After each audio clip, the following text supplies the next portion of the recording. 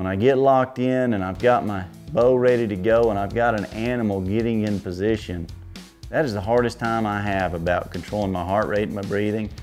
I was just trying to get everything in control, and it was good because that deer just made this perfect broadside. We got the sun setting over the ridge, and what helped me a little bit is I wasn't really hunting a big buck, I was hunting a big aoudad. And so I didn't have time to think, wow, that's one of the biggest bucks I've ever seen.